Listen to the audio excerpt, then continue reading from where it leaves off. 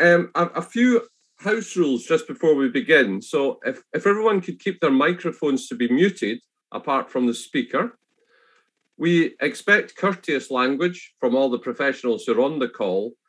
And if you have questions, please put these in the chat or identify yourself to one of the organisers and we'll ask the question.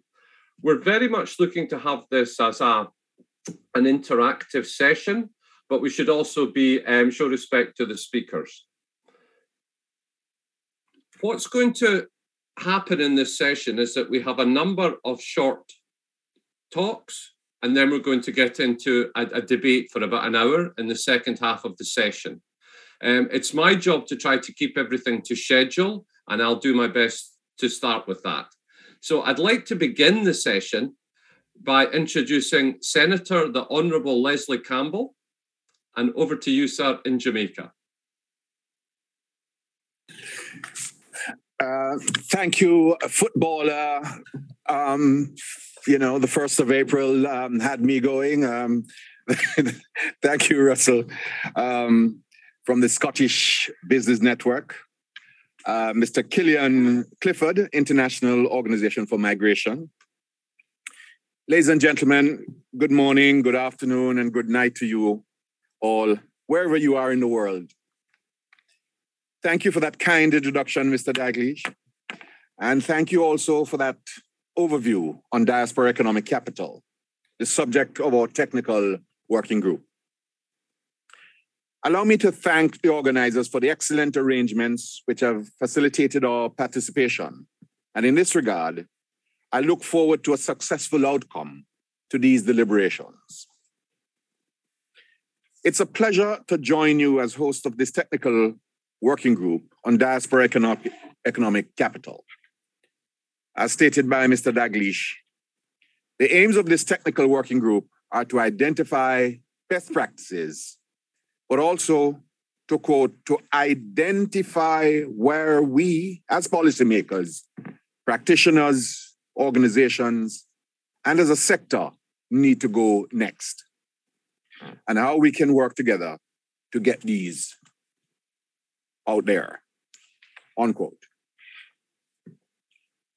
I'm grateful for this opportunity to learn about your respective countries and the mechanisms and strategies adopted to strengthen and deepen engagement with your respective diaspora communities within the context of diaspora economic capital.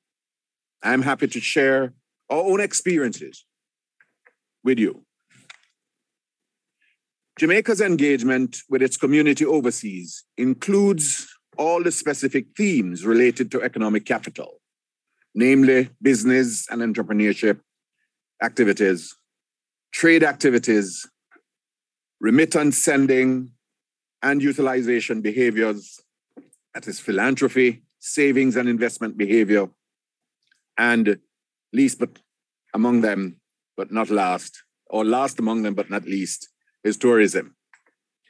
I will focus on philanthropy and remittance sending, as these are areas where we have most experience and where perhaps there's room for global collaborative action. We're very keen to learn about existing partnerships in this regard and key actors who can partner with governments to increase the impact of engagement of diaspora economic capital, and indeed, how the future agenda document can support such partnerships. Members of our diaspora, various organizations, and friends of Jamaica provide invaluable support in cash and kind to Jamaica. They have an abiding affinity to Jamaica and make significant donations to their communities. Over the years, many Jamaicans have benefited individually or as a community from the philanthropic endeavors of the diaspora, especially in the fields of education and health.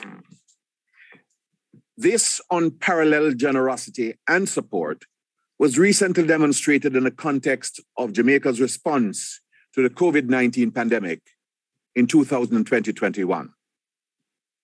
Their contributions directly assisted the government's response to COVID-19 pandemic and were of critical importance in supporting the most vulnerable in our communities and our frontline workers. Donations of personal protective equipment and online learning devices, in keeping with the priority areas identified by the government in its response to the pandemic, amounted to over Jamaican $500 million. Philanthropic activities included, but were not limited to, medical missions to Jamaica and community development initiatives. In our efforts to attract diaspora economic capital, our network of high commissions, embassies, consulates, general overseas, and consulates general overseas prioritize the facilitation of trade and investment initiatives, as well as maintain and strengthen relations with the diaspora through our economic diplomacy program. The program, which is being implemented by the Ministry of Foreign Affairs and Foreign Trade in partnership with JAMPRO, that is Jamaica Investment Promotion Agency, is geared towards the economic development of Jamaica and support for Jamaicans in the diaspora. As Minister with responsibility for diaspora affairs, I've been actively engaged in strengthening these relations with diaspora, including the promoting of business and investment opportunities, and advising of improvements in systems and measures to encourage investment and to facilitate the ease of doing business in Jamaica. As reflected in the working group background paper, the government of Jamaica announced a Rediscover Jamaica campaign, which encourages domestic tourism through diaspora marketing. These and other measures have been introduced to incentivize nationals who are desirous of returning home to work, study, or invest in Jamaica. Other government initiatives include reform of the stamp duty and reduction of transfer tax payable on transfer of property. We anticipate that these measures will further encourage our community overseas to invest in Jamaica towards the development of the country. It is also anticipated that these measures will benefit and empower nationals wherever they reside.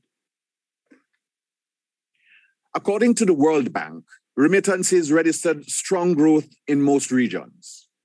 Flows increased by 21.6% in Latin America and the Caribbean, 9.7% in the Middle East and North America, 8% in South Asia, 6.2% in Sub-Saharan Africa, and 5.3% in Europe and Central Asia. In Latin America and the Caribbean, growth was exceptionally strong due to the economic recovery in the United States and additional factors, including migrants' responses to natural disasters in their countries of origin and remittances sent from home countries to migrants in transit. These resources represent important private flows to individuals, which have buttressed in income levels and consumption. The fact that remittances increased during the period of the pandemic is a strong testament of the commitment of our diaspora community to offer support to their families during times of crisis. For 2021, Bank of Jamaica figures indicate that remittance inflows exceeded US $3.3 billion, representing an increase of over the 2020 figure, which stood at $2.9 billion.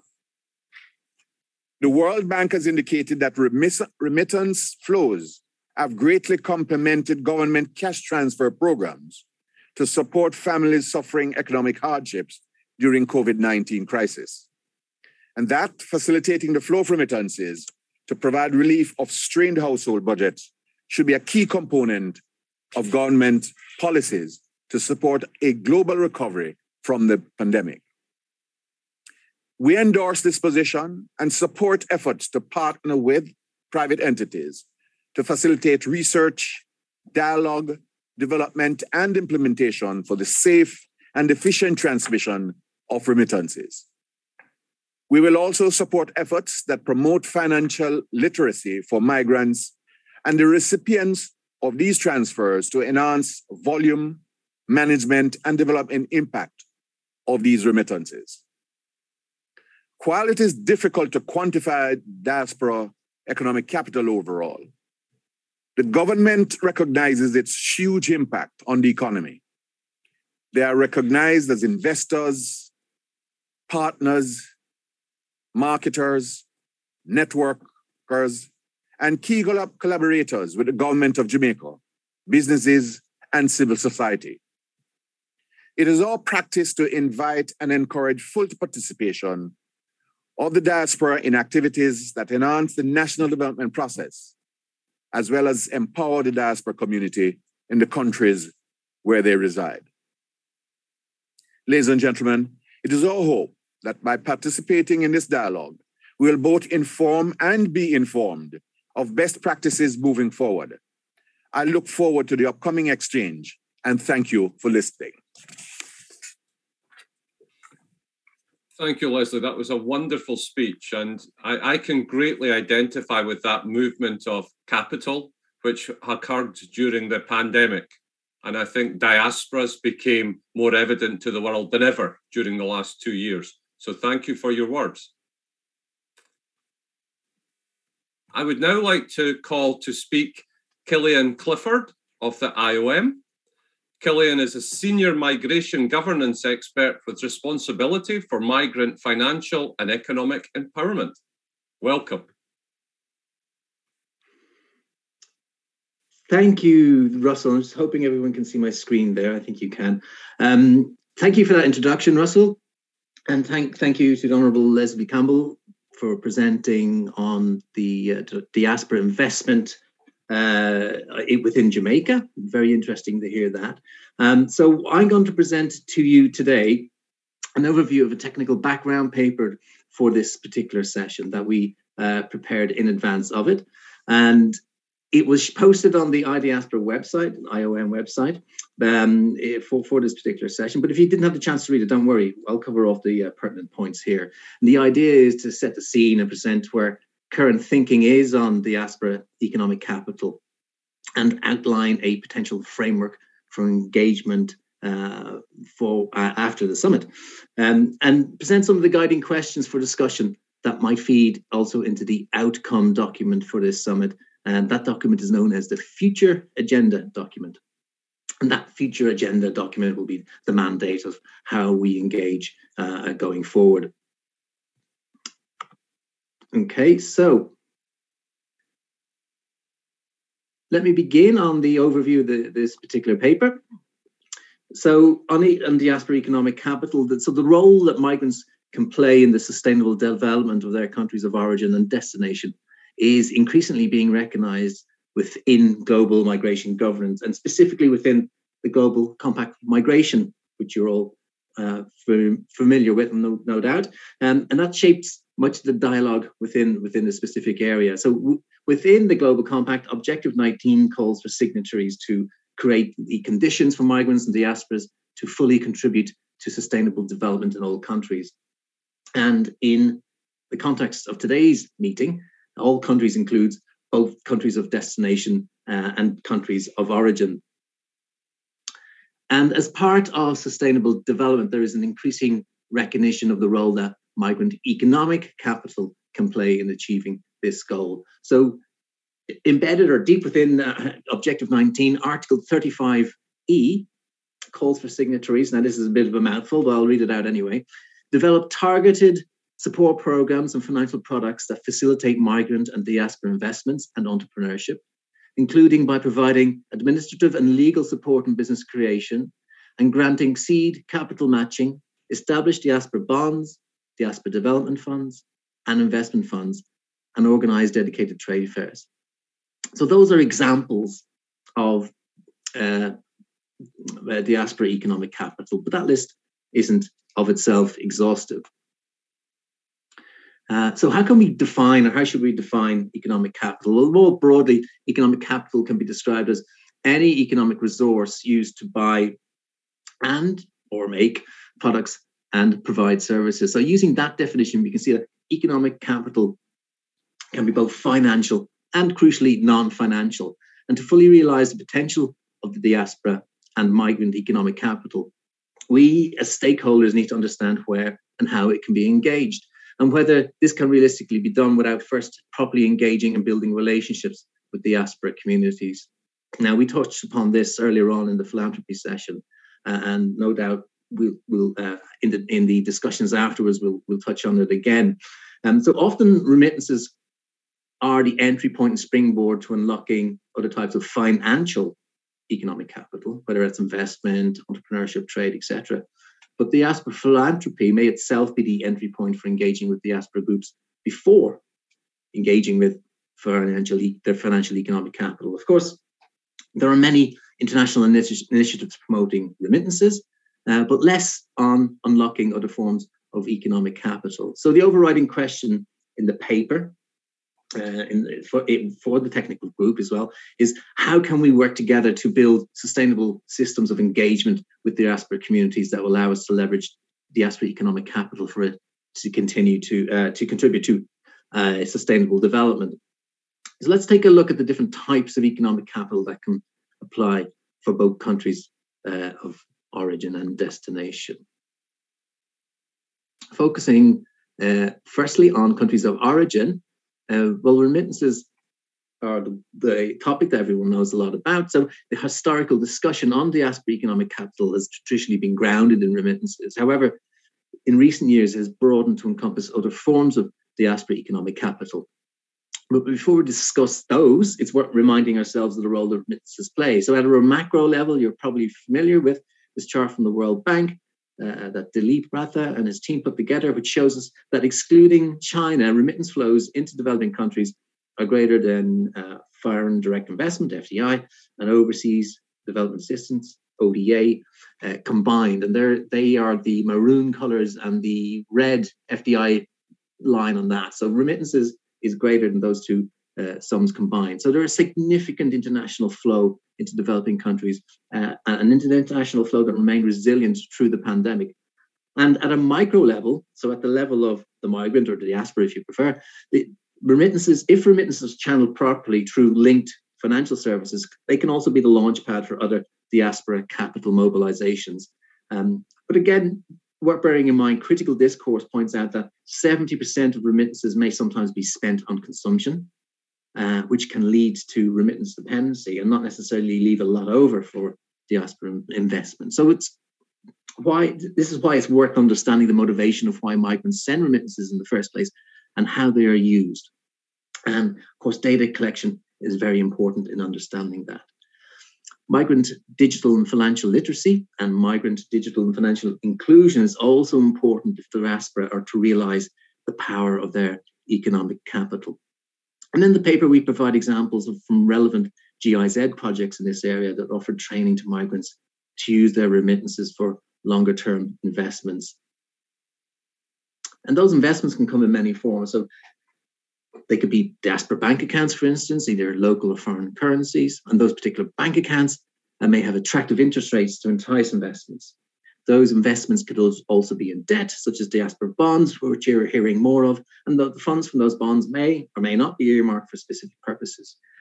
Often these bonds can attract what's called a diaspora premium, meaning they can be a cheap form of financing or funding for governments. The diaspora may also choose equity investments, and that is directly investing in local businesses in their countries of origin, or maybe indirectly through the stock market or funds. And in the paper, we include the example of the Roshan Digital Account Initiative in Pakistan that managed to combine all these three types of diaspora investment through various incentives.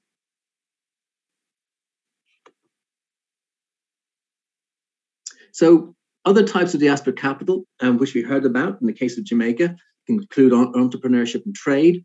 So diaspora may choose to open businesses of their own in their countries of origin.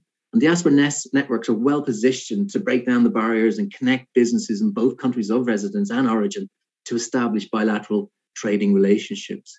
And this way, they can also be providers of social remittances in terms of skill development and mentoring businesses that they invest in. So this is a type of diaspora philanthropy that we spoke of earlier in terms of time and talent, lending that time, lending that talent to communities back in countries of origin. And in turn, these initiatives could potentially be aimed at women or youth or rural poor. We heard that at the World Bank session at the break.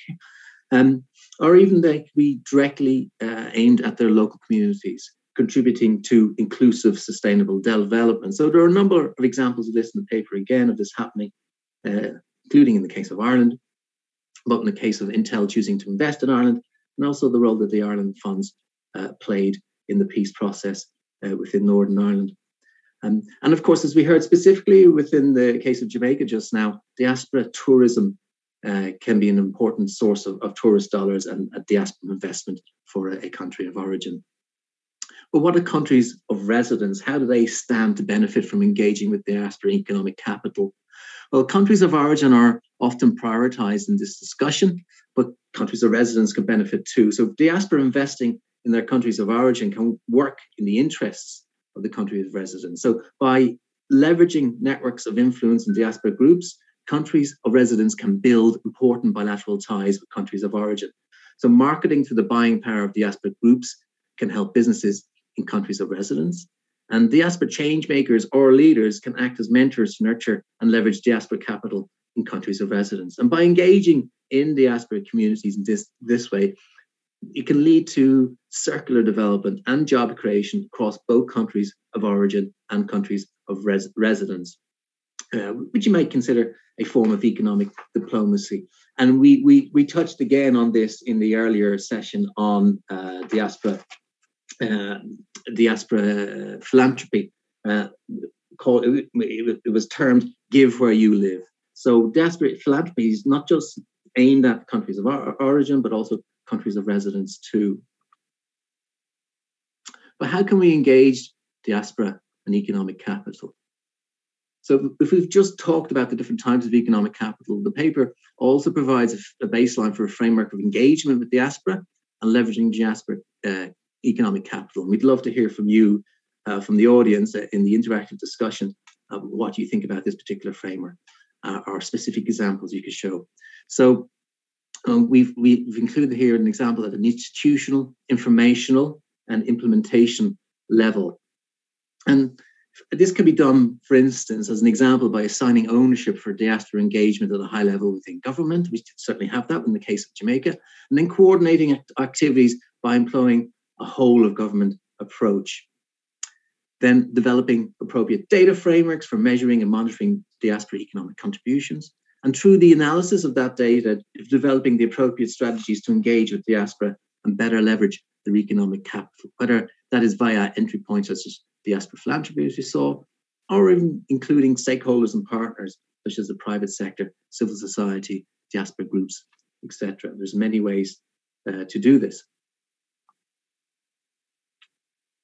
And there's many ways, there's examples of this in the actual paper itself. But if you want to delve a little deeper into a framework, IOM's own contribution and countering report has concrete examples and suggestions of how this can be operationalized in your country, and specifically for measuring contributions of diaspora economic capital beyond remittances.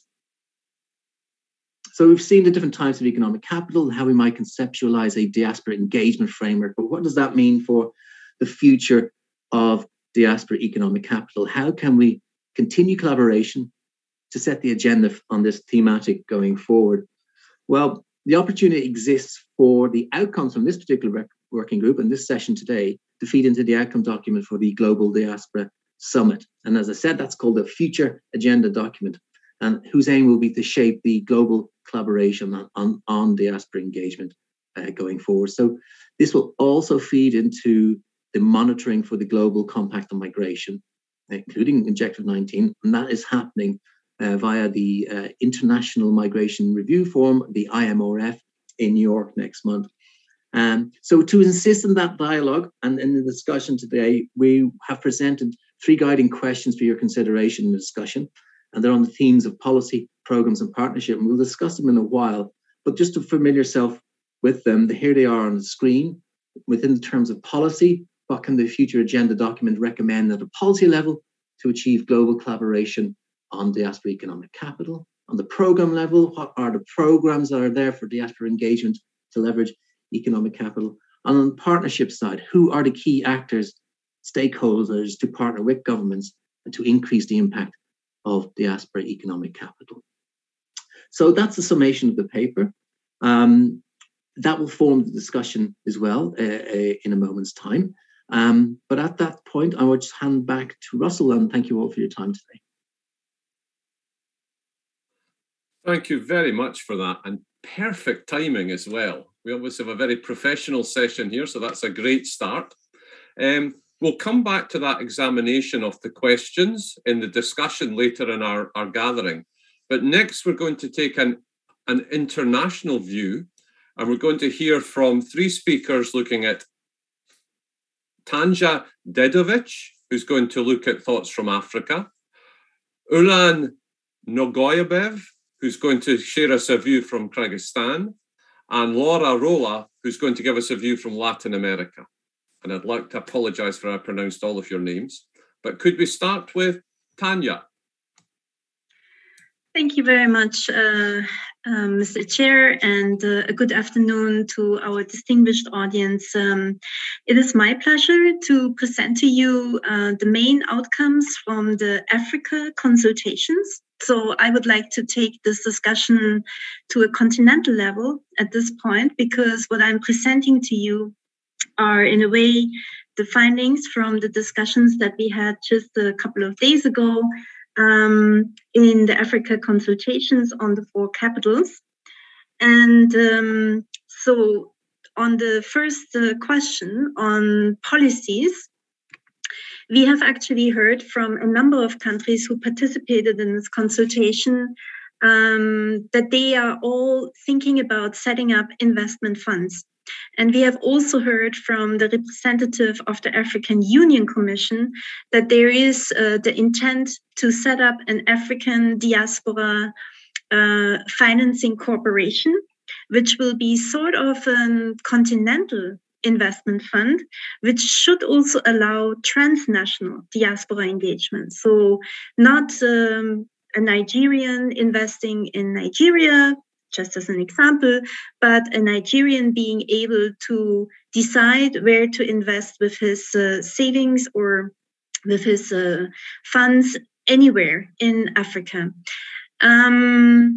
We have also heard, talking about policy, that one prerequisite for engaging with diaspora also in the economic sense is to have actually a diaspora policy. So that does not exist yet in every country, but it definitely helps to bring together the whole of government, to bring all the line ministries together. Also when it comes to engaging with diaspora and with the economic capital of diaspora. And we have also talked, and what came up as a challenge when we were talking about setting up such policies and such instruments like an investment fund, since we are talking about money and we are talking about investment, the trust issue. So we think that that is yet another policy that the government needs to put in place to have really a strong, ongoing, regular communication with diaspora, also in terms of reporting back to diaspora on how funds are being utilized, and to establish the trust. We heard one good practice in the sense that Côte d'Ivoire was telling us that they have an annual diaspora forum where they decide on a list of recommendations that then needs to be followed up. And that list of recommendations sort of turns into a work plan, a work program for the participants to implement until they meet again the next year, and where they then review how many of the recommendations from the past year have actually been implemented.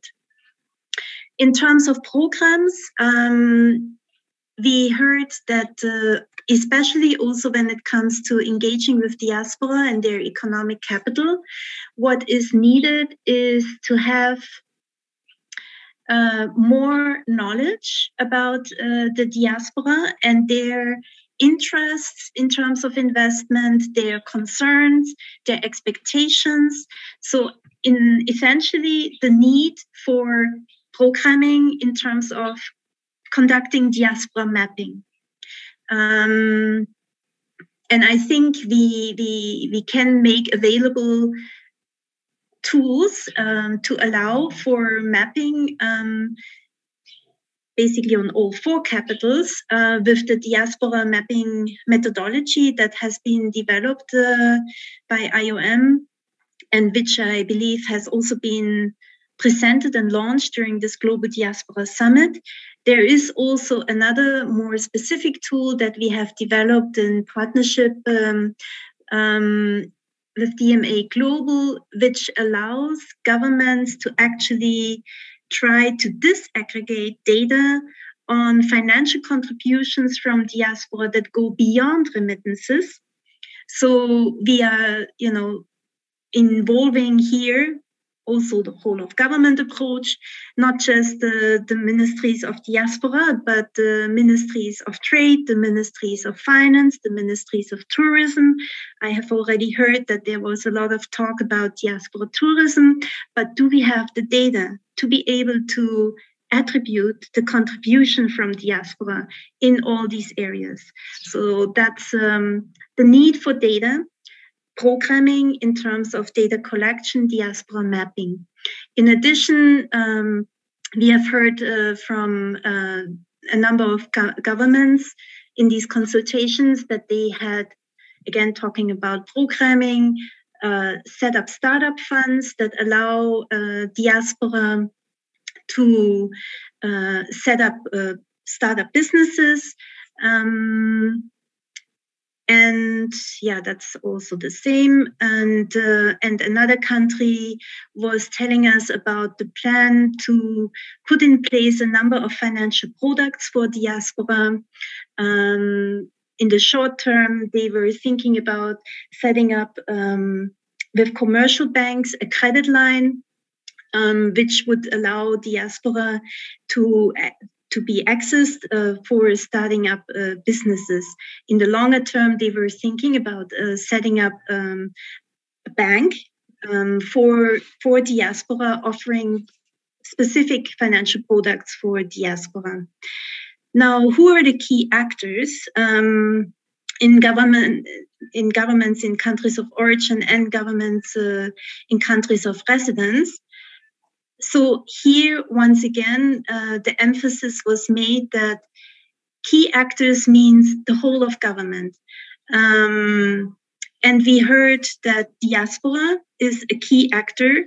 A government was making the proposal that diaspora should actually be part of any bilateral dialogue that is happening between a country of origin and country of destination. And finally, the chambers of commerce were mentioned as a key actor, especially when it comes to engage with economic capital, because chambers of commerce can connect diaspora businesses with businesses back home, with investors back home, the banks back at home, and also chambers of commerce, probably in cooperation with diaspora, can help with export of so-called nostalgia goods to promote nostalgia trade. I think that is, in short. Can I thank you? That's the time slot has come to an end. But I completely identified with some of your words, and at the present moment, as we sit here today, Scottish Business Network, the diaspora organisation, is working in partnership with the Scottish Chambers to deliver a trade mission in Miami as we speak. So the perfect example. Thank you so much for your time. Could I now turn to Ulan?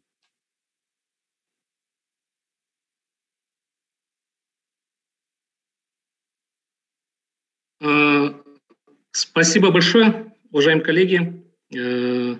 Thank you, colleagues. I would like to know that we represent different continents and different countries, but nevertheless, we have the same objective. And I'm again persuaded that labor migrants are similar in different countries. They're like brothers or sisters, like twins. Today, we've heard a lot of initiatives, and examples of successes, and different sessions singled out instances in Kyrgyzstan and in other countries as well, which are very similar to other countries. So I'm not going to reiterate or repeat what has already been said. I'm just going to talk through the main key points. The first one, on the first issue. When we talk about the economic capital, yes, I would agree with the presenter from the International Organization for Migration that there are different economic capitals. When we talk about economic capital, it's not just remittances, it's also skills, professional development, which our labor migrants input into our countries together with the economic capital. In our group, we also discussed the issue of the economic capital from the point of view of attracting finance, skills, and education. A lot of participants, including myself, representing Kyrgyzstan, pointed out that at present, economic capital plays an important role, not just in the destination countries, but also the countries of origin, where economic capital or remittances are being sent. For instance, 1/3 of the GDP of Kyrgyzstan consists of remittances, but do they use it correctly, this economic capital? Unfortunately, no. And we had exactly the same picture emerging in other countries and on other continents. What do we need? It is important to use educational programs, awareness raising. These educational programs must and should be used as part of the network systems. We need to share best practices between our countries. It was also the proposal from our group. And of course, everybody welcomed that. They started talking about the Philippines, and our Philippine representative, in fact, pointed out that similar programs do exist in the Philippines, and they share the experience with other countries. Apart from the economic capital that we have talked about, we talked about attracting or involving diasporas and economic capital. Diasporas play a very important role in the development of the economy of both countries, origin and destination. Origin and destination. We also shared experience and talked about the fact that today diasporas become first and foremost as philanthropists, beneficiaries, or benefactors rather. Secondly, migrants as investors. And thirdly, when we talk about global processes, in our group, we indicated the possibility of using international programs which are already in operation. Our Moldova colleagues talked about 1+1 program. The EU has launched this program very successfully in a number of countries, and today it is also operating in Moldova very successfully.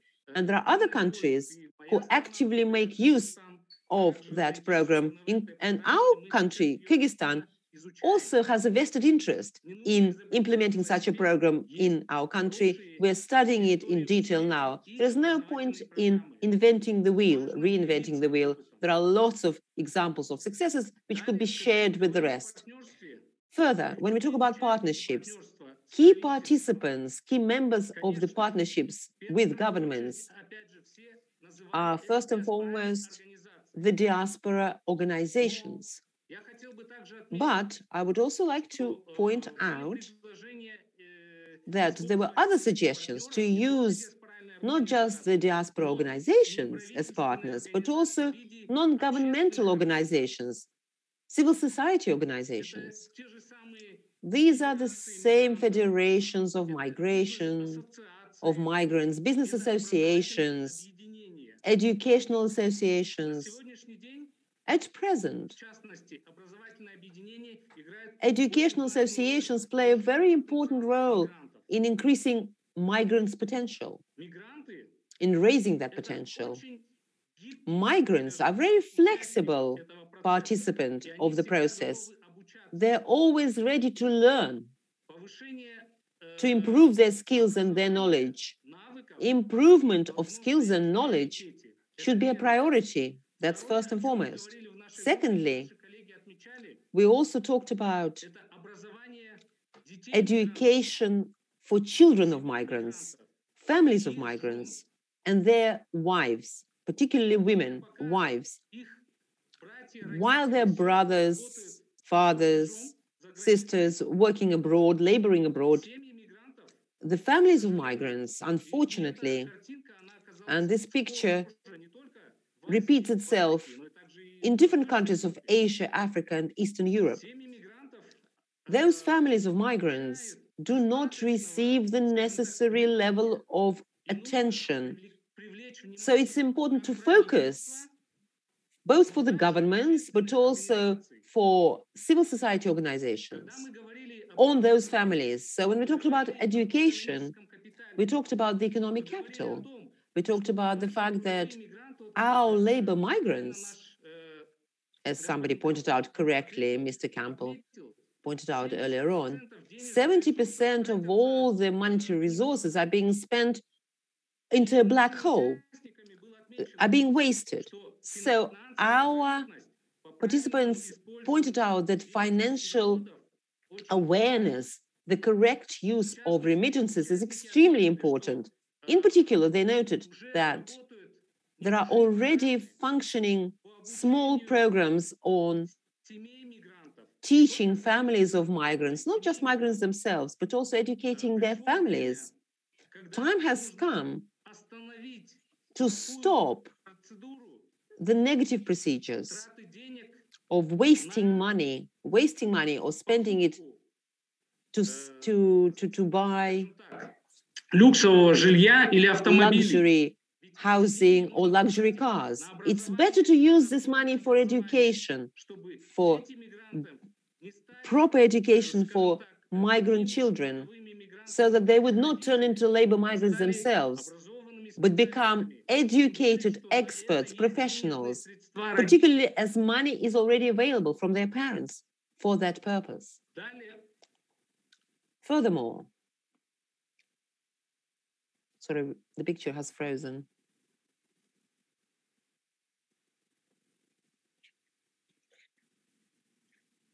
Thank you, Ulan.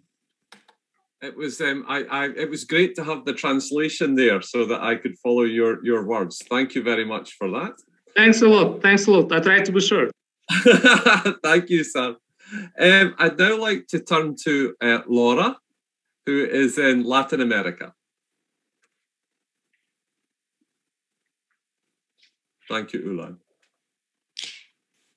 Muchas gracias, Ulan. Muchas gracias también. Thank you so much, Ulan. Thank you so much to Tanya as well, to Killian for having introduced us. I'm going to try also to be very, very brief so that we can try and catch up with time and also to help you. And so in order to help, there was a presentation that I was going to actually screen share on. I don't know if that's actually being done at the moment. Are you actually able to see a shared screen at the moment? Great, absolutely brilliant. Right, so my name's Laura Roya. I am the coordinator of the regional diaspora program that's being developed with the IOM from its Buenos Aires office. In this project, we're obviously working on these topics, and we've held a workshop within the framework of the South American Conference for Migration, and then there was the regional conference that was part of that on migration. And so it's within that context that we actually presented this working dynamic from which we are basically able to get those inputs about the economic capital on the part of the diaspora, which is what I'm going to be presenting to you in this current presentation. So on my first slide here, what we can all see here is specifically the first component of this that we've obviously spoken about with the countries participating, and it's to do with political considerations when it comes to achieving agreements or answers. And I think that the first point here was to do with this need to prioritise data generation. You know, there are a lot of organisations that were all reading from the same hymn book when it came to talking about data collection. When it comes to this remittance is really not categorised in any easy to use way according to the country, and so we had to sort of get away from dwelling on this in a very detailed way, but it's obviously key to be able to create this shared data and the added value therein. And so the second political aspect of all of this that we actually dwelled on actually identified the need as one of the challenges for this was to work in on an adequate dissemination of information, which is the only thing that's going to be able to facilitate exchanges between governments of origin countries and destination countries. And so we have to systemize that data, and the exchange of this data as well is also central and key to everything that we are speaking about in our work. And I think that we also then need to move on to the programmatic considerations so as to press on and move forward. And I think that some of the countries already made concrete references to some of the programs. I think that one of our colleagues already mentioned that when it comes to actually buying a property, there is this need to articulate the resources available to the diaspora so that we can channel government programs into these areas. And I think that we can also propose monitoring mechanisms so that we're able to actually control and have some factual counts and evidence on contributions to the country of origin. And this is also overlapping with topics that the previous speakers, my colleagues, have spoken about as well. And so I think that in terms of associations, I just wanted to say that when it comes to linking up with other actors so as to be able to achieve some of these objectives, what we actually prioritised in our group was conversations on the role of academia, understanding this to be on models of decision making and analysis of information that would be systematized. You know, this particular actor or that one might have a lot to bring to the table. And then civil society, right? We have to talk about the role of representatives from diaspora associations. And then just briefly, the 3 points that we'd like to prioritize when it comes to economic capital.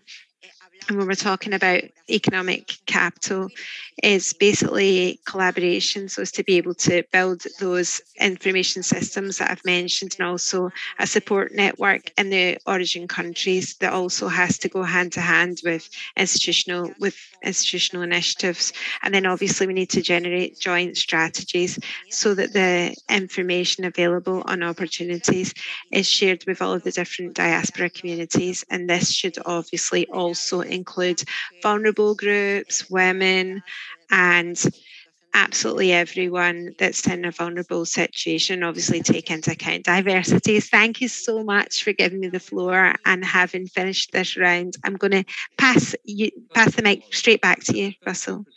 For mentioning building information systems, because that's been our experience, is using publicly available data and particular platforms to identify diaspora members globally has just been incredible and so cheap. Thank you very much to our speakers.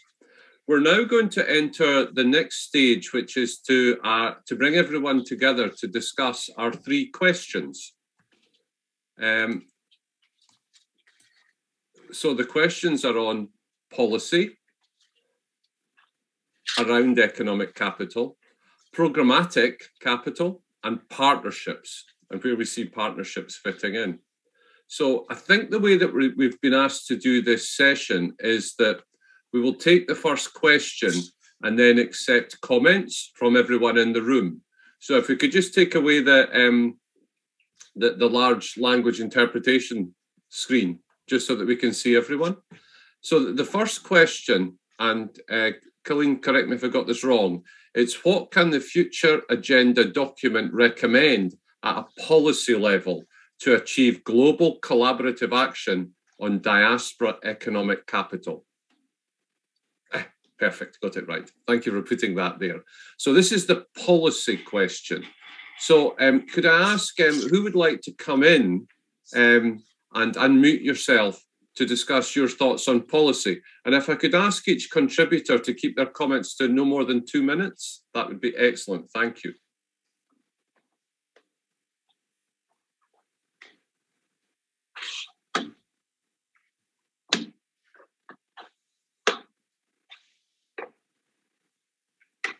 Has anyone got any comments they would like to share on policy?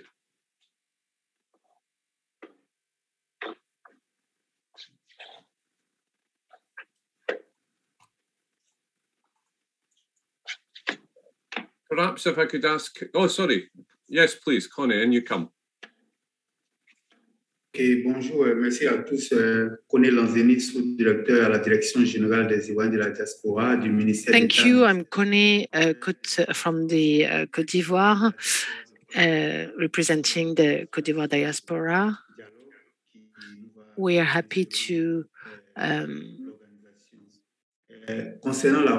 give our recommendation regarding the policy. We've adopted a policy in 2018 that takes into account how we valorize the human capital and how we mobilize the savings of diaspora and how we reinvest it on this different economic sectors. So we've joined a collaboration between the public treasury of the Côte d'Ivoire and the management of the saving of the diaspora. And we've been able to develop our economy. Regarding how to invest or to involve the diaspora, we are working with several investment chambers, trade chambers, and Chambre des Métiers to valorize different sectors. What partnerships have we launched since the beginning? So there are public partners, but also the African Solidarity Fund. We've signed an agreement in 2019 to implement a way of investing the diaspora saving. And if everything's fine, we'll start to see the results this year. I've noted the third question. I had a connection issue. So sorry, I cannot answer the third question. However, I'll end up my my contribution right now. I might raise my hand again afterwards. Thank you very much for your contribution. Okay. Thank you now. Thank you, Connie Cotti. We have some other people coming in now. So I'd now like to go to Nudama.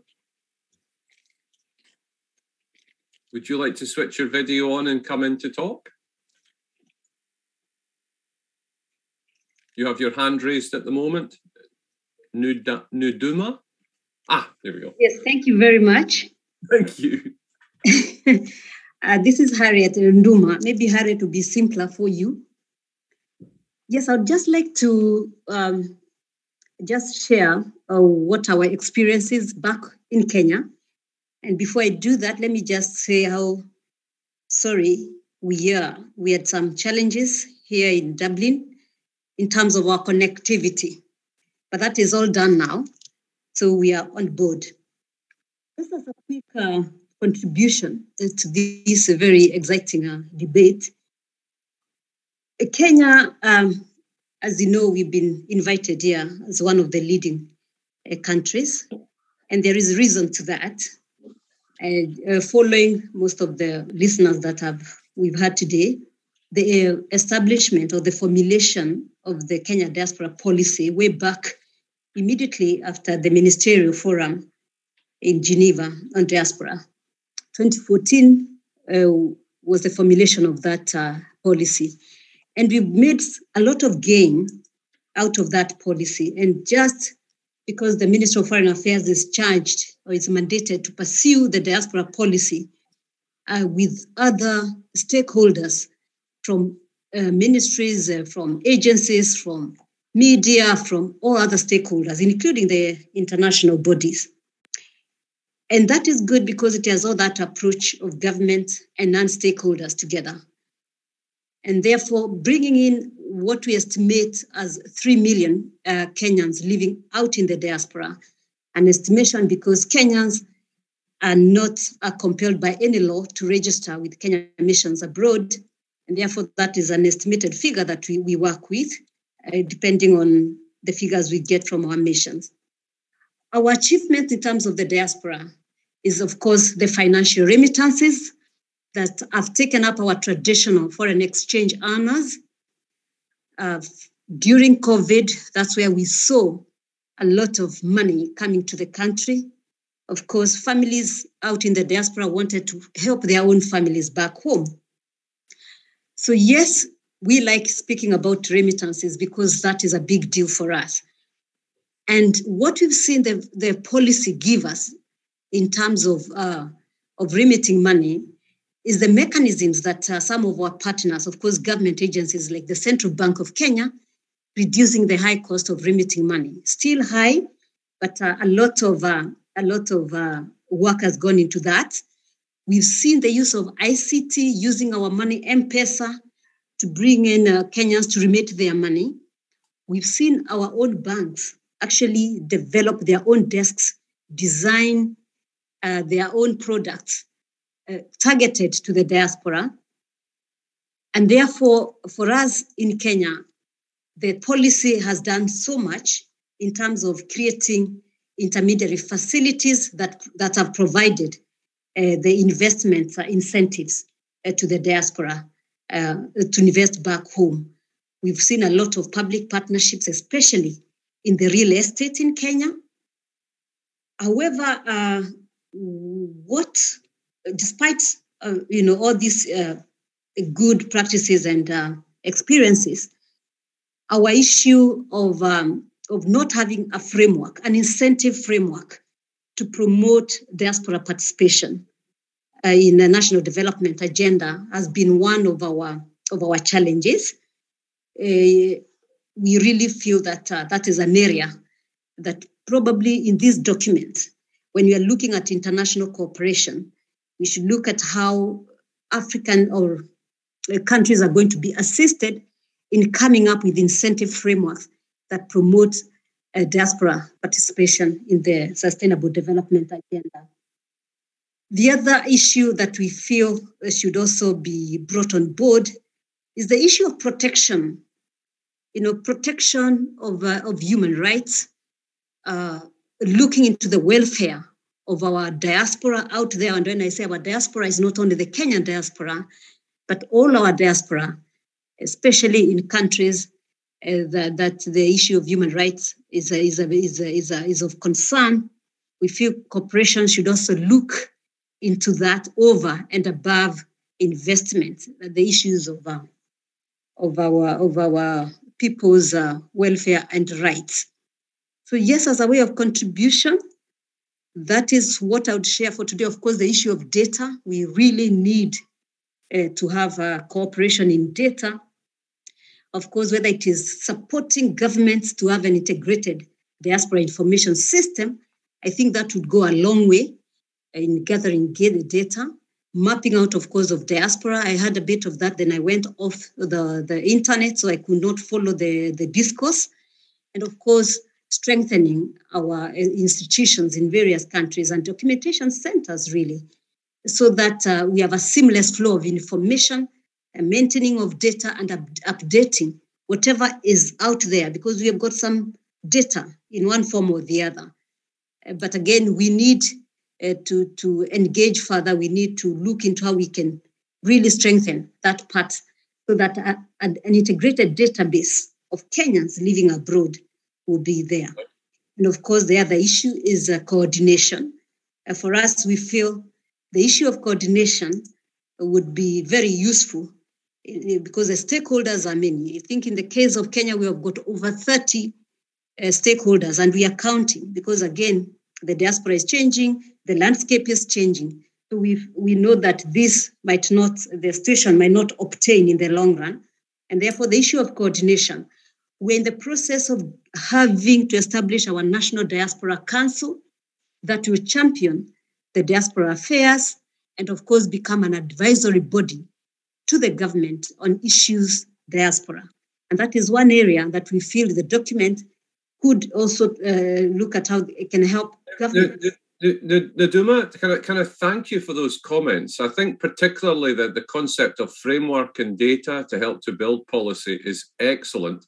But I'm now going to ask our next speaker to come on. Thank you. I'm going to ask Kingsley Aikens. Can you join in now with your point?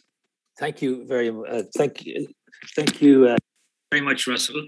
Can you hear me okay? Yes. Yeah. You know, listening to these different people and all these fantastic contributions and learning about what's happening in different countries, I wonder if there's a need for the future agenda document to have in place some way of, if you like, an audit of what's happening in all these different places around the world.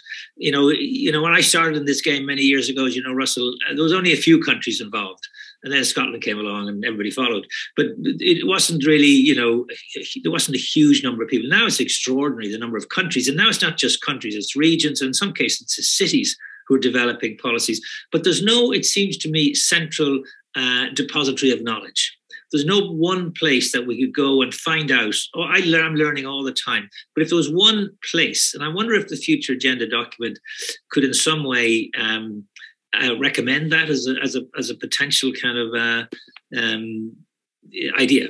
The other point I was going to make is, and you probably have a view of this from your own experience in Scotland, is who owns the information? You know, you start building up the data, and the data is basically who are they, where are they, what are they doing?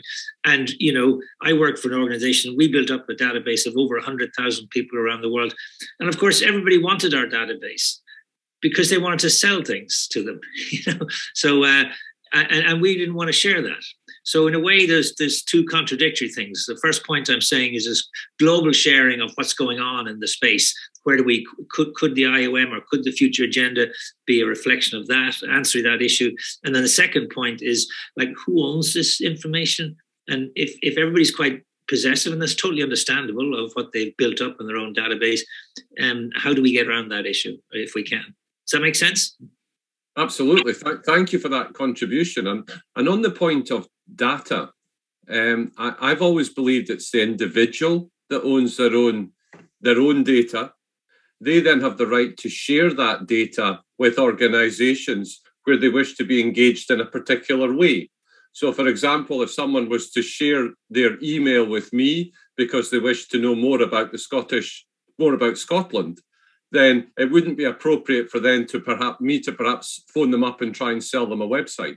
So I think there's a key there about how we as individuals want to be addressed in that.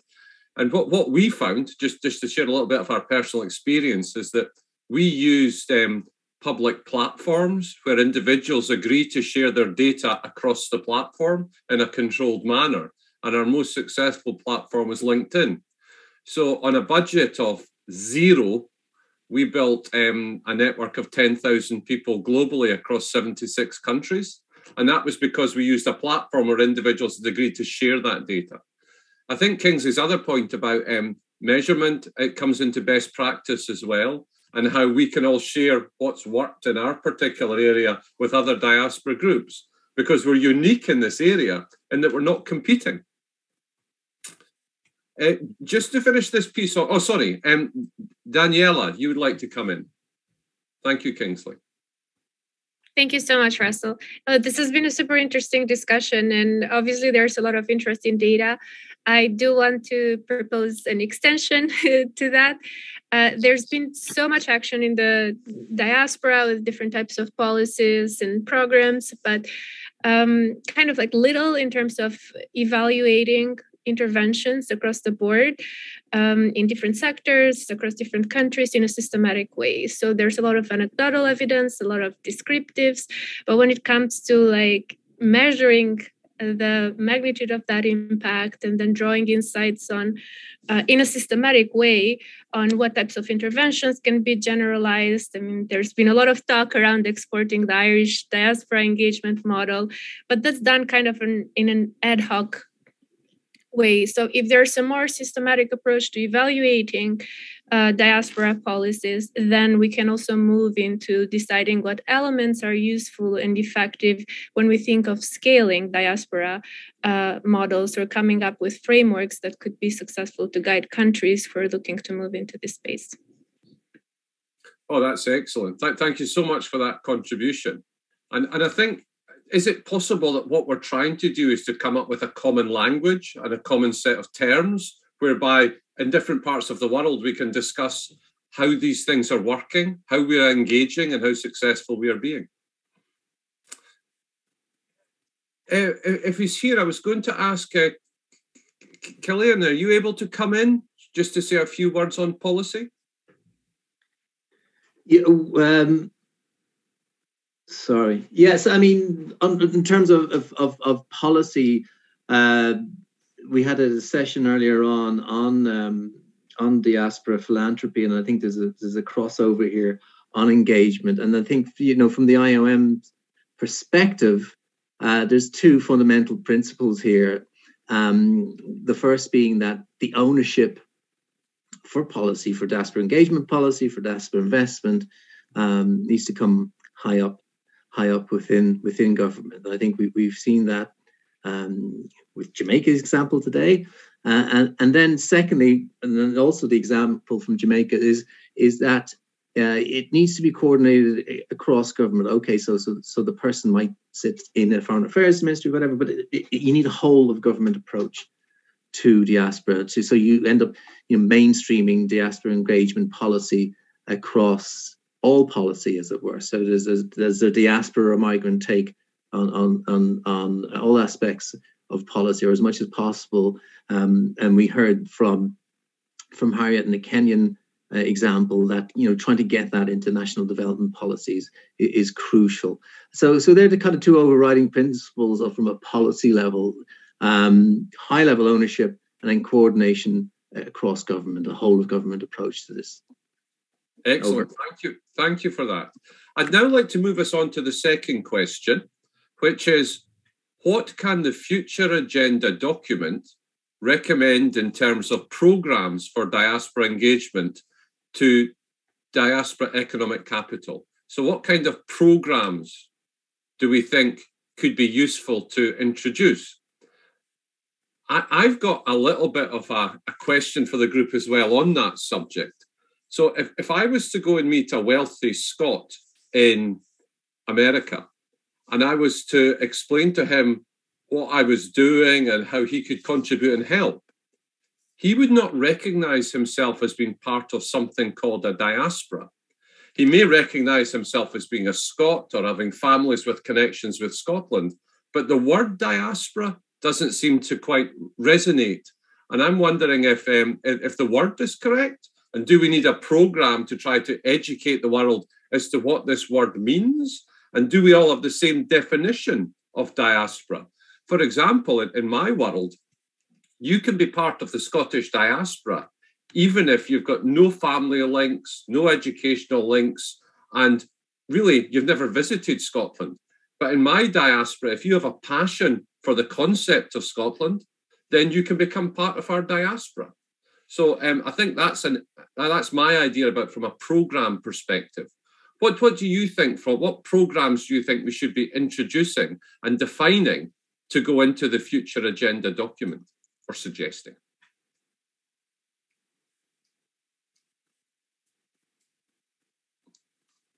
Yes, Lincoln. Thank you, Russell. I couldn't agree with you more in terms of the definitions. In terms of Jamaica, we talk about the big D and the small d, the big D being diaspora and the small d being community. And that's the challenge we have when we are on the front lines at our overseas missions. And it's a bit of a dance that you have to do in courting. So when you mentioned the high net worth individuals, we treat them in terms of a separate entity in itself. You have to have targeted programs. I wanted to elaborate a little bit on the economic diplomacy program that Minister Campbell mentioned. There's a subset, an initiative called the Honor Investment Advisor Initiative, where we utilize diasporans, for instance, for business leads and investment based on their skill sets, based on their connections. And we have at least 2 of our diasporans in that program, one in Japan and one here in Toronto, Canada. And for the one in Canada, I can indicate that within a year so far, he has been able to generate 3 business leads in construction and manufacturing to the tune of $4 million US.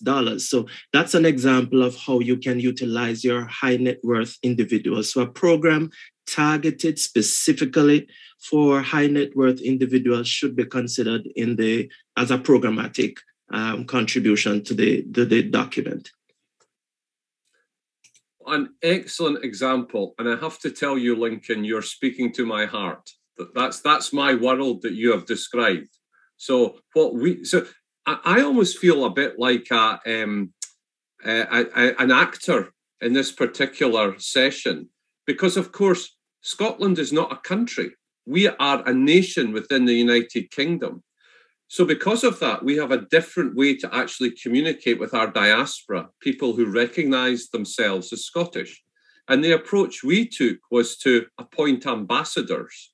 So today we have 38 city ambassadors around the world, and they engage with the high net individuals in their cities who are Scottish to explain the programs we are running, the projects, and how they can contribute and take part.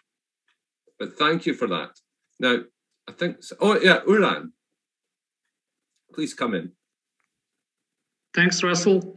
I just have a comment. You just said that like your diaspora is multinational. Unfortunately, the Kyrgyz diaspora is ethnical. It is ethnical. And I would say Kyrgyz diaspora is really young. Like Kyrgyzstan, Kyrgyz Republic, we got our independence with the collapse of the Soviet Union. So it's been only 30 years. And we're just start learning how to become a real diaspora. Like, let's say 10 years ago, it wasn't a diaspora. It was a public association of a Kyrgyz abroad. But for the past 10, 15 years, what we have noticed that they try to become a real diaspora. They learn. So when we talk about the programming and the program, I would say capacity building programs for young diasporas and networking with the old diasporas. With I don't know, we have the diasporas in Europe, in Western Europe. We have diasporas in Africa and the US, for example. And that's what we're trying to do. We're trying to connect the young diasporas with the older one, with experienced one, with a strong one, with rich diasporas, and capacity building, education, and networking. I mean, when we talk about the programming, yes. And of course, these young diasporas, they should become a multinational, because Kyrgyzstan is, we have more than 90 nationalities in our small, beautiful country. Believe me, we're more than 6 million like Kyrgyz. It's 6 million and something, but more than 90 nationalities. So young diasporas, they shouldn't be ethnical. They must be multinational. I mean, we need to globalize. Just in short. Thanks. Wonderful. What a great insight. Thank you for that, Uran. And now if I could move to Servart. Yes, hello all. Thank you for having me. I represent the government of Armenia. I work at the diaspora office in Armenia. We have several programs that we've tried to come up with to increase engagement with the diaspora. One of them is the youth ambassadors. So we invite them to Armenia.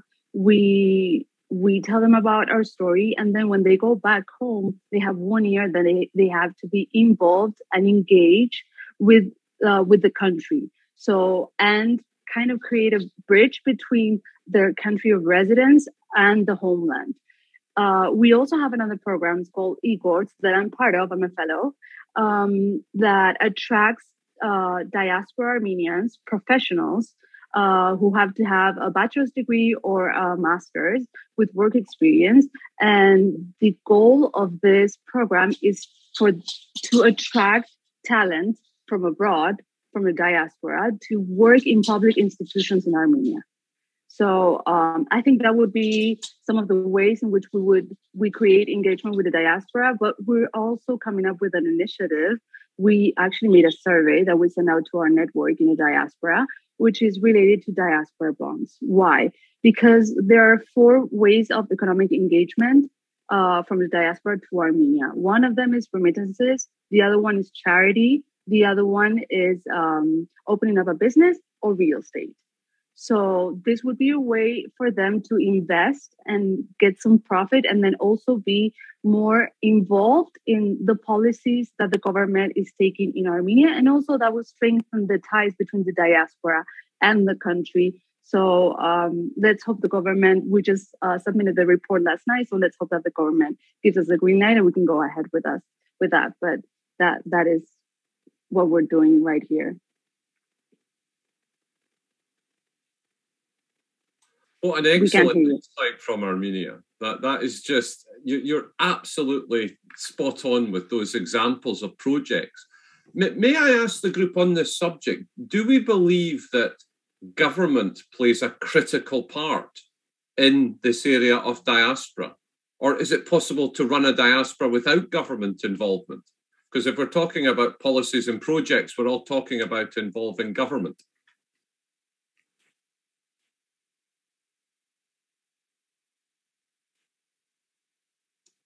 Russell, if I'll just step in with an observation from this morning's session on philanthropy. Similar question was asked, but the takeaway there was that the governments play a facilitating role in much of the engagement, that they aren't necessarily solely the executioners, that, you know, it's about partnerships, about stakeholders. And I'll leave it at that if someone else wants to come in, but that was just a takeaway from this morning's session that I think is relevant to the question you've asked. That's excellent, thank you. There are some hands up. I'm not sure. Kingsley, Servart, Nudami, have you just not taken your hands down, or do you want to come in? Actually, I took it down and put it up. Is that allowed? Sorry, I missed that, Kingsley. No. So just picking up on a few of your points, because I actually, sorry. Okay. I know you talked about the Scottish ambassadors, which is fantastic. Copenhagen as a city have global ambassadors around the world. So I think that's a really good model. And I think lots of us would like to learn more about how that operates and how effective it is and how do you do it. I love the fact you mentioned through LinkedIn, it costs you $0, because I find in diaspora engagement, $0 is a very compelling price point when you're trying to do something. So that's great. But I would ask the question, for example, with you, Russell, who knows all the Scottish dentists in the world? Or who knows all the Scottish vets in the world? And generally, when you ask that question of a country, the answer is actually nobody. And sometimes the professional organizations do, because the reason is you get Scottish dentists together from all around the world, they come together, they've got a lot in common. It's in their self-interest to engage with these fellow dentists around the world. So I think that's a thing that's yet to really happen, because we don't have the data and we haven't been able to put that stuff together. But I think there's real potential there. I mean, and I mentioned that word self-interest because that's something that drives a lot of diaspora engagement. I mean, Bill Gates famously said the 2 great drivers of mankind is self-interest and helping others, which is a lovely kind of sort of contradiction. I was just going to say, these things have been made possible by big data, which we're in this world of big data, where you can really drill into hundreds of millions of pieces of data. There's a company in Paris called Onomastics, a guy called Elian Karsana of Namsor. And particularly for countries like Lithuania, Armenia, or even Scotland and Ireland, there are very distinctive surnames. So you can start mapping. So they did a project where they found Lithuanians working in the bioscience industries in the United States. And they actually resulted in an inward investment from one of these people that was identified using big data. That's a bit of a game changer. And I think that's an interesting kind of evolution and a way of using the potential out there through technology. Great examples, Kingsley. Great examples. Sorry, is someone looking to come in?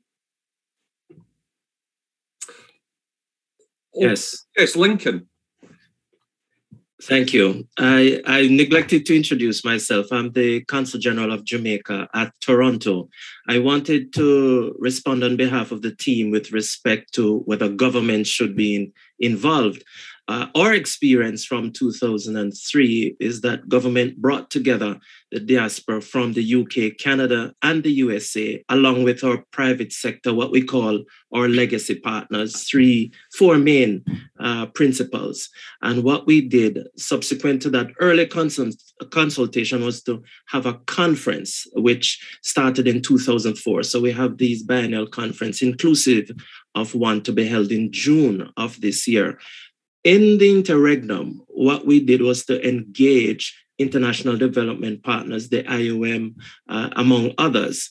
And at every level, our missions overseas are at the forefront of this engagement. So, for instance, myself here in Toronto, we have a huge diaspora, well over 250,000 and over 300,000 in Canada as a whole, over 1.7 million in the US and 800,000 in the United Kingdom. This, for us, is central to the work that we do. Representation is strong for us. We engage our private sector partners on a daily, weekly, monthly basis in terms of literacy programs, in terms of events.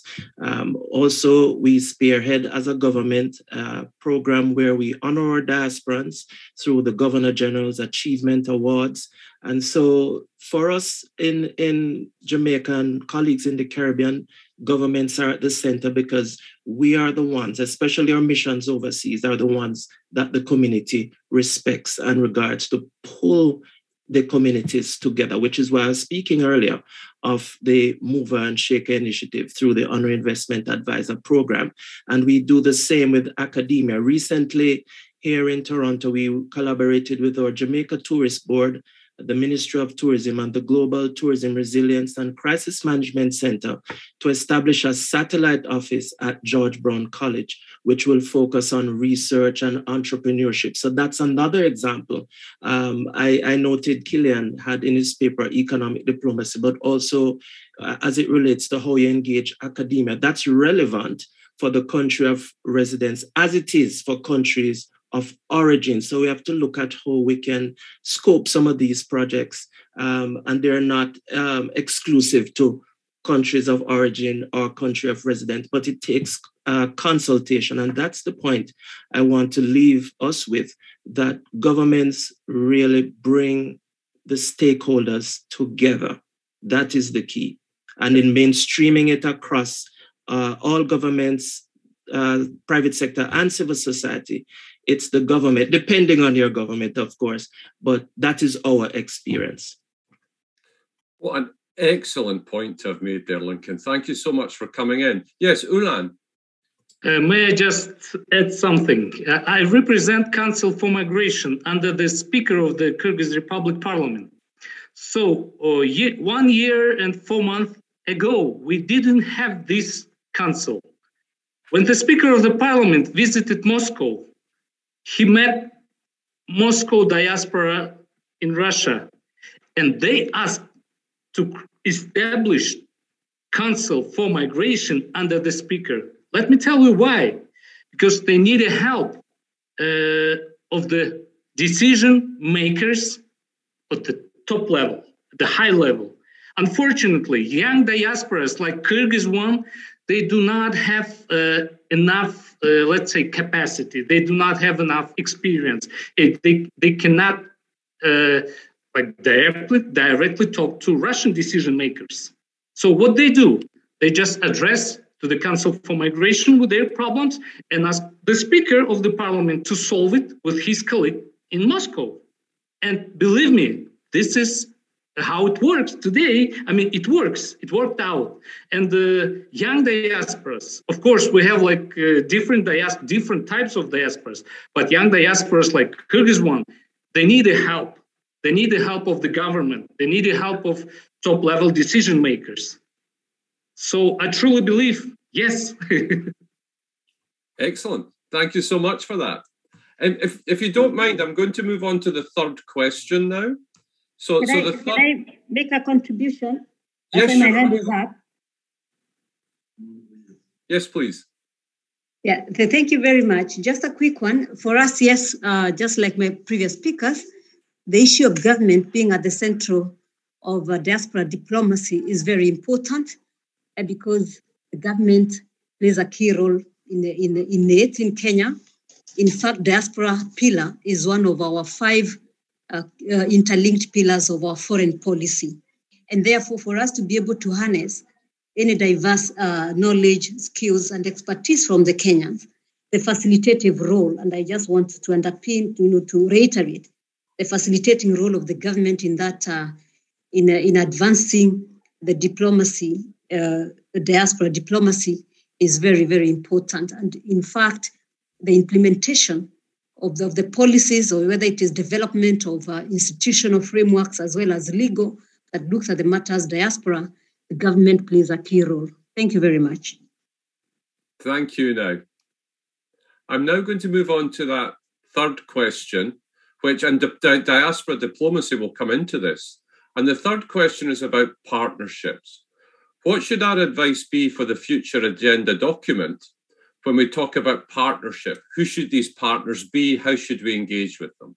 And I have to tell you, this is my specialist subject. So what we've discovered is finding organizations who wanted to partner and then working out a common goal whereby our own self-interest could still be met by achieving the common goal that we and the partner would aim to achieve has been a game changer. And what we also discovered is partnerships can be quite a strange thing. They require a lot of work, but you may end up engaging and partnering with organizations which you didn't even identify as a potential partner at the start.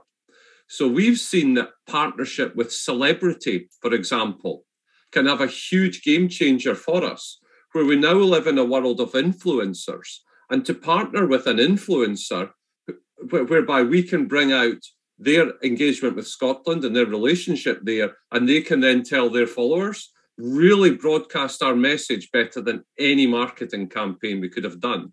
So I'd like to bring in Servart now to talk about the subject of partnerships. Well, yes, as I'm sure you all know, Kim Kardashian is of Armenian descent. She's one of the most, the one that has one of the most in numbers on Instagram. I don't know. She's one of the most followed people on earth. Yeah, so yeah. She has been amazing in that respect.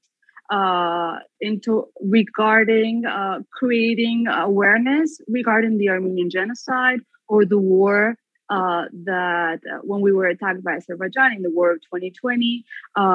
So I think they do have a key role, and they help to raise awareness in what's going on in the country, especially in diaspora, and also people who are not or who do not where Armenia is located, for instance. And they do the research. If Kim Kardashian is talking about this, they go on Google and they do the research about what's going on in Armenia. So I think they play a key role in engaging not only diasporans, but also people who are not of Armenian descent. That is such an excellent point. You know, there are people in our diaspora who don't know they're in our diaspora, but when they find out, they'll love it. Mutend Rogers, would you like to come in? Thank you, Russell. Let me make my comments on partnerships. We all understand that the current world depends so much on partnerships. You can't wish it away. But in the case of Kenya, I see a lot of partnership between the government and the diaspora. The people themselves form part and parcel of this partnership fabric. But apart from that, we appreciate the role of corporate entities in shaping government and lobby government to come up with strategies that facilitate the movement of diaspora economic capital.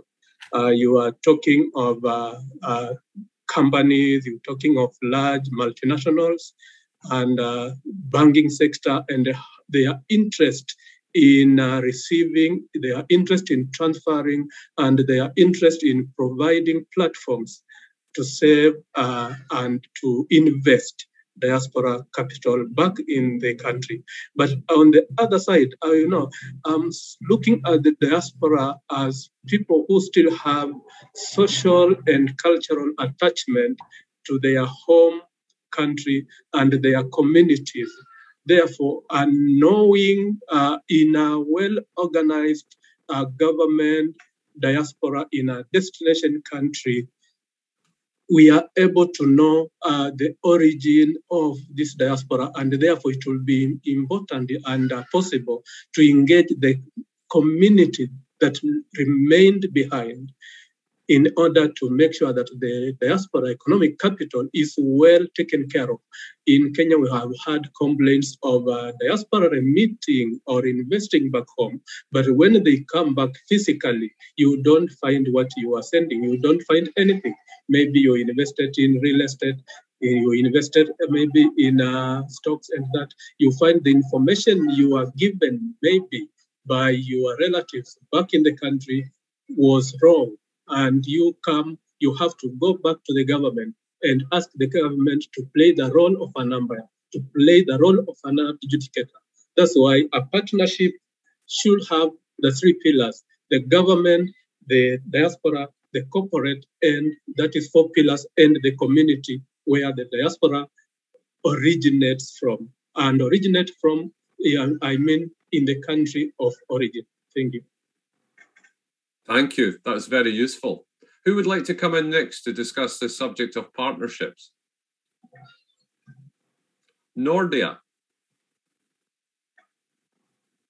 Hi, everyone.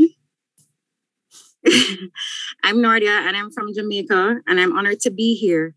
And as I heard of partnerships, it speaks volumes to what is needed in diaspora. It's one thing to bring visibility, but there are lots of persons within the different diasporas who want to invest in their country, but just don't know how. Yep. Simple documentation, they may have difficulties accessing, understanding, because they may have left their country for years, or they may be first generations who have no idea of what to do. So my recommendation is that you have strategic partners who work along either with the government or the existing diaspora organization in these various countries to educate the diaspora about what to do, how to do it, when to do it, when is the right time to buy a property, where to buy a property, for example. What do I need to know? What tax ID, what other documentations I need to, how about my birth certificate, all those things. So my company, which is Integrated Diaspora Services, for example, based in Jamaica to serve the diaspora. I'm actually in the US now because we're doing pop-up shops across different spaces to educate the diaspora. How do I do it? And hold the hand and show them how, get back to Jamaica and ensure it is executed. Because we believe every person in Jamaica who is connected to Jamaica, you need to know how to do what to do in your country, and that is how they can effectively contribute to the economic growth and development of their country when they know how to, and they have the hand holding in executing same. What a wonderful point to raise. And you also remind me of the similarity of the world we're all in, but we're not competing. So on Thursday and Friday next week, I will be in Manhattan at a pop-up Scottish shop whereby we are sharing some products and services from Scotland. So it's the same across the world. We're all taking these same actions. And do you believe with me, Nordia, that I think diaspora is still at a very early stage, and that over the next 10 years, this is going to become a major economic driver for countries? It is a major economic drive for countries. And all we have to do really is put all those collaborative energies and synergies and expertise together to empower our people, bring it all together, inform, empower, and build our different countries. Wonderful. Thank you, Nordia. I think we'll all have to go to Jamaica to learn more about the secrets that you have. Could I turn to Kingsley? Yeah, listen, I think that was a fantastic contribution. And I mean, they've all been really fascinating contributions. I just backpedal a little bit back to the government debate, because I think the real partners very often are government, because governments have things that the rest of us don't have. They've got kind of clout, they've got resources, they've got smart, well-educated people running their operations. They've got money, they've got status. People will go to events in an embassy. I think I'm going to an event in the British Embassy in Dublin for the Scottish Accountancy in the next week or two. I see that on my agenda. I think that's great. Totally told you. I think also, the second thing was just about celebrity. I think that's really interesting. I mean, last week, Glasgow Celtic had an event in New York City, and the Rod Stewart was the key, got up and sang a few songs and kicked a few balls into the audience. But I mean, that was a use of celebrity. It raised a lot of money and attracted a terrific array of people from that area. But I think the piece that hasn't really quite happened yet, and I think that will fuel your thought of 10 years from now, we'll be in a totally different place. I think that's the engagement of corporates, of great corporates, who will begin increasingly, and we need to really convince them of this, begin to realize that this is a market opportunity, that there's commercial realities in this. Now, the airlines are getting it now, the tourism people get it, but I don't think quite yet the technology companies get it. And I think that that's going to be really fascinating. And as you know, we now live in a world where it's more important what you do than where you are. The old days, geography dictated your identity, but now because of technology, you can be anywhere and do this job. I mean, nobody knows where I am today or where you are today, and yet we're carrying on a bit of business together. So I think that they're the sorts of dynamics out there which augur very well for this sector for the next decade.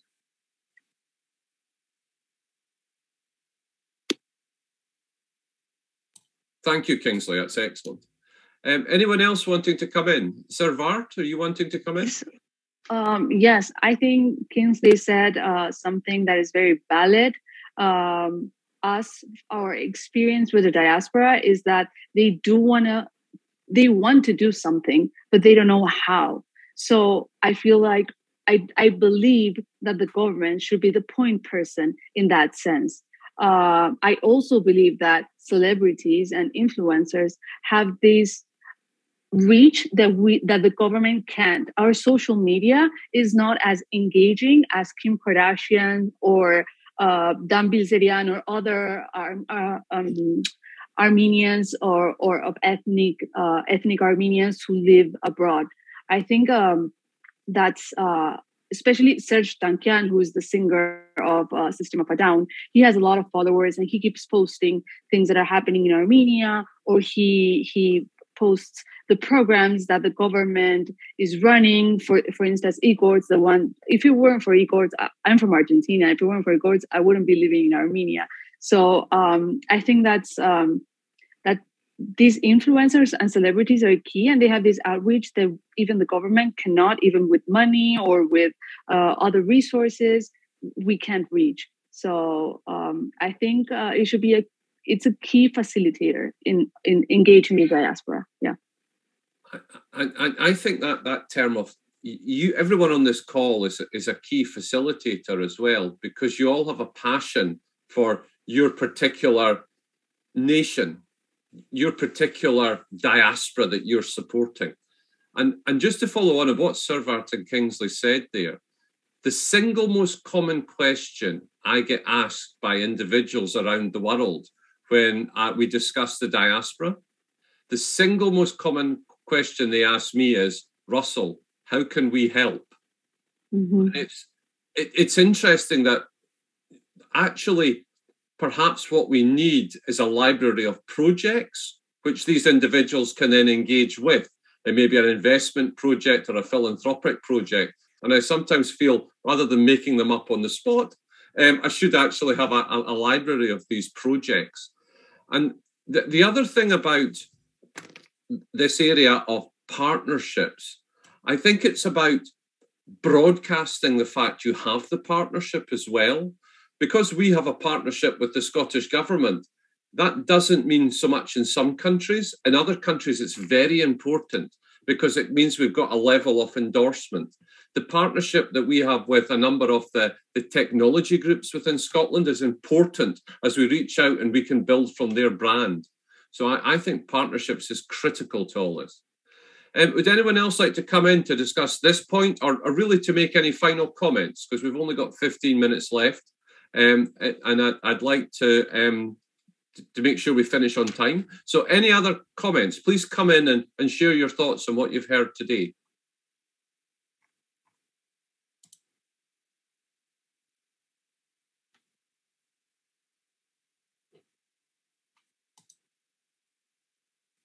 Maybe Kingsley, I could make just a small contribution. Yes, please, on you go. Yes, I would like to just say that, yes, the partnerships with the diaspora is very important if we want to make them become the main drivers in the implementation of some of our national development programs. So partnering with the diaspora and other stakeholders is very key. In Kenya, I think what we've seen again with the diaspora, and that's why partnerships are important, is the issue of trust. So we really have to build trust and confidence. Then we have to have effective engagement through partnerships. Thank you. Thank you now for that. Trust, absolutely essential. I've got one idea about partnerships, which we don't really talk about, which is partnerships between diaspora organizations. So, for example, if my organization, Scotland, partnered with the diaspora of Turkey, what we could perhaps deliver together, could we be identifying people of members of the Turkish diaspora in Scotland, and they could identify people of the Scottish diaspora in Turkey? Are these other partnerships that we can explore? But I think Kingsley hit the key, which is at some point over the next 5 to 10 years, big business is going to realize they need to be involved in this space. And we must be ready on what terms we're going to partner with them to make sure that we're not doing all the hard work at the moment, and then the big businesses come in and perhaps make the profit out of it all. We want to make sure that we are attracting this investment to do the right things within our countries. I also think, just to pick up on that, Russell, I think you touch on a really interesting point. We all think of diaspora, we're chased the Scottish diaspora, the Irish diaspora, the New Zealand diaspora. In our own countries, there are really interesting groups of diasporas. So I've been training the Lithuanians in Dublin. Now, I think it's in Ireland's interest. Like 25% of the working population of Dublin were not born in Ireland. So Google of 10,000 people in Dublin, 8,500 of them are not Irish. So we've attracted in all these terrific individuals, fabulously smart and well-educated, and they're a great resource for Ireland. I'm trying to convince the government here that we should be working and helping those organizations capacity build and grow, and they can raise money and all that kind of stuff. We shouldn't be purely going down the route of just purely Irish. I think we should do this as part and parcel of servicing these people and making them feel welcome. But also there's an economic benefit in that, because it'll result in increasing connections and relationships back to their home countries, which is going to be good for everybody. Absolutely. Great point, Kingsley. And again, I go back to Nudama's point about trust. So trust is at the centre of all of it. We're just coming to the end, and I'm not quite sure from the agenda, but I wondered if the Honourable Leslie Campbell wanted to come in to say a few words.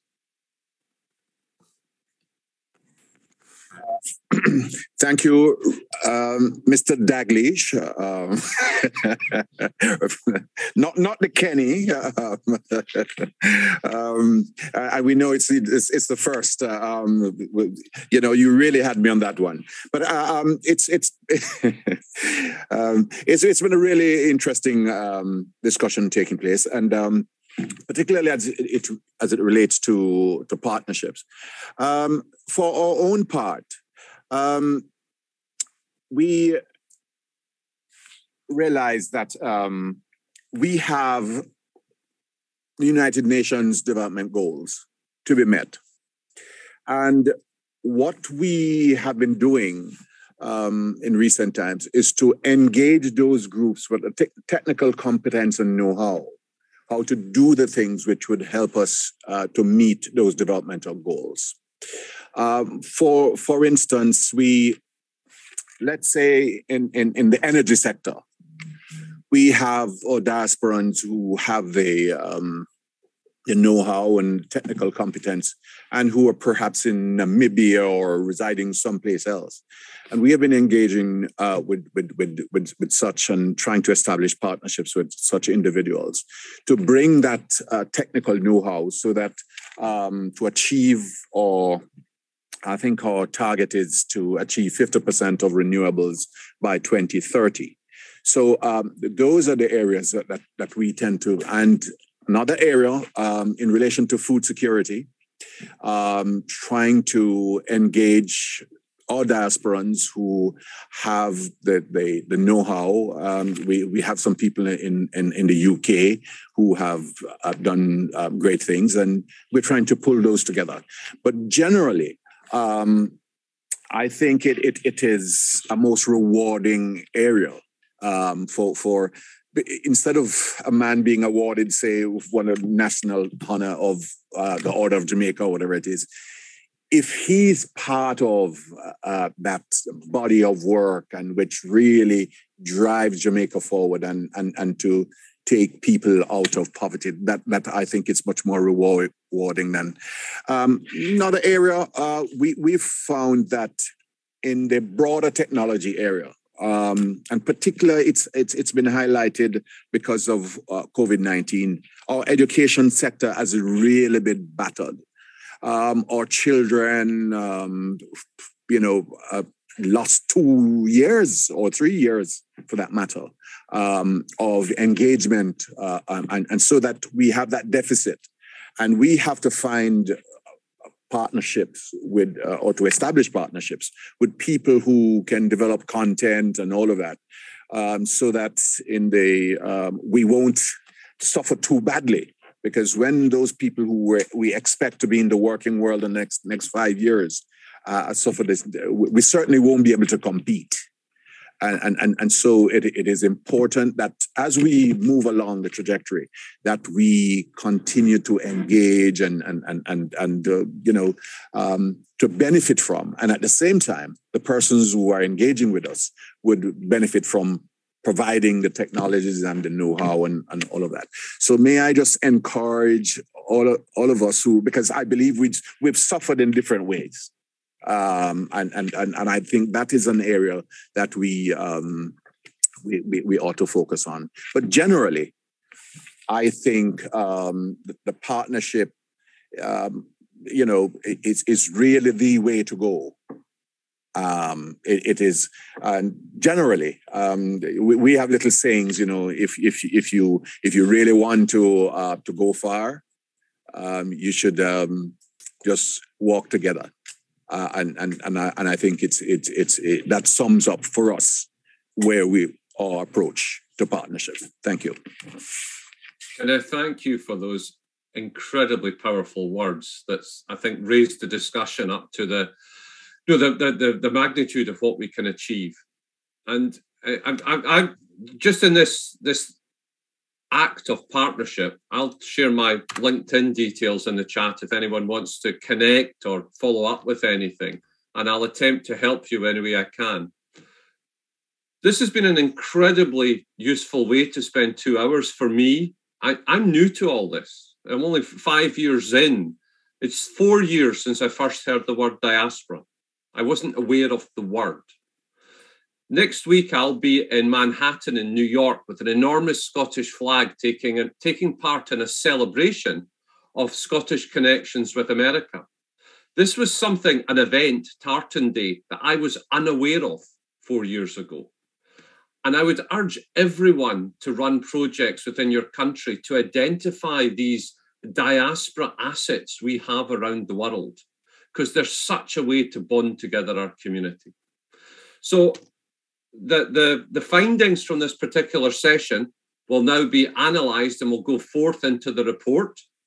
And I'd like to just thank everyone. It's been an absolute pleasure to spend time with you today. Any final words, Kingsley? You still got your hand up? My final word is a great job, Russell. I thought you did a super job, and hats off to you and the Scottish Business Network and all who sail in it. Good luck. Thank you, everyone. It's been a privilege to meet you all. Thank you. Russell, thanks, everybody. Thank you. Thank you. Thanks a lot. Thanks. Thank you. Goodbye, everyone. Bye. Muchas gracias. Hasta luego. Bye.